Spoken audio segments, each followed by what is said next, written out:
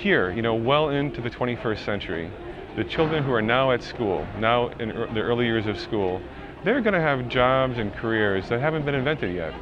Okay, young people in college are going to leave college and go into fields that are turning over at a rapid pace. Again, most young people still in training or education at some level, they'll be working careers, maybe their second or third career in their lives, that haven't been invented yet.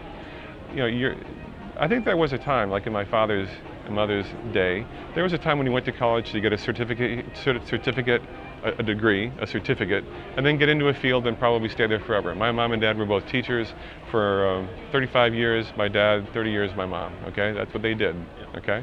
But in this day and age, those days are over. And so your meal ticket, in my parents' day, the meal ticket was getting a degree and then getting into a job.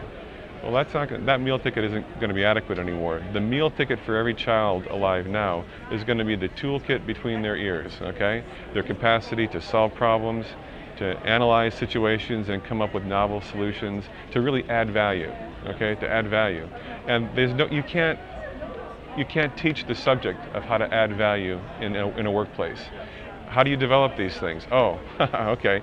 How do you become a good problem solver? Okay, well, what if you've had, from before you were age 3, from a toddler program, a year and a half, you were engaging in absolutely developmentally appropriate and therefore compelling, interesting, fun. What if you were engaging in really kind of continuous, interested problem solving? What if you're doing that from the age of 1.5 or 3? What if you've been doing that until you were 12 or older? So what are you forming? You're forming the toolkit between your ears.